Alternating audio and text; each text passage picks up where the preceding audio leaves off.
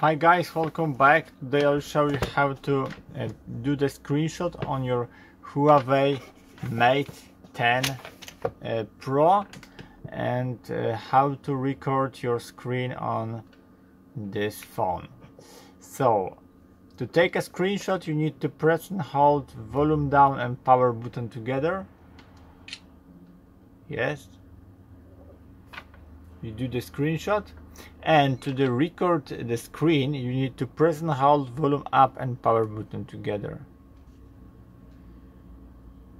You have to accept, and here we are. We have record our screen. We can stop it by clicking stop.